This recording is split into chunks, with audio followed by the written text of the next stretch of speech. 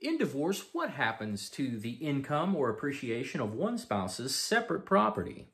Hi, I'm Dustin Peterson, and I am the OklahomaCityAttorney.com, and that is the question of the day.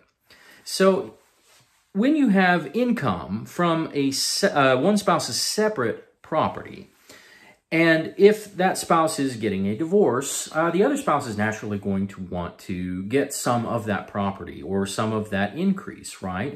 It happened during the marriage. The income was acquired during the marriage. Why shouldn't the other spouse be entitled to it? So there's several different schools of thought here, and the older version is essentially, is the income from the separate property jointly acquired? So in that sense, if one spouse had, let's say, a rental house from before the marriage, if that rental property was still generating income during the marriage, the courts might say, well, it wasn't jointly acquired, so the income is still separate property. Later on, however, the income during the marriage from separate property can become marital property by means of, let's say, marital labor. So the spouse that owned the house married a spouse who will bring in tenants, let's say, for lack of a better analogy.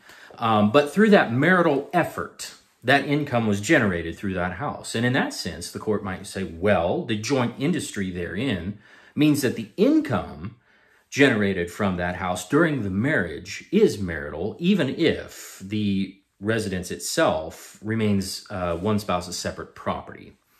And also, if income, let's say, results from economic forces, let's say one spouse owns stock in a company, and through economic forces that aren't considered marital effort, those stocks increase in value.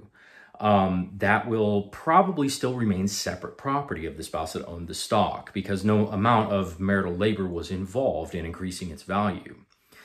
That also brings up the idea of appreciation of marital property.